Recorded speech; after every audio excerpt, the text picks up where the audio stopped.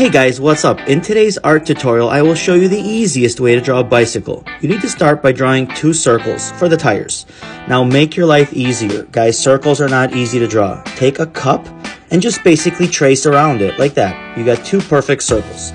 Next, make a 3rd circle in the middle, 1 circle inside the tire, and then another small circle in the other tire. Next thing, draw a huge letter M connecting all 3 circles. Alright, next thing is connect the chain. So you got the middle circle to the end, draw some handlebars, and then kind of like a odd little eggplant shape in the back for the seat. Your last step is to draw some pedals, one going up, one going down. Guys, color it in. It is that easy. Let me know what you want to see next.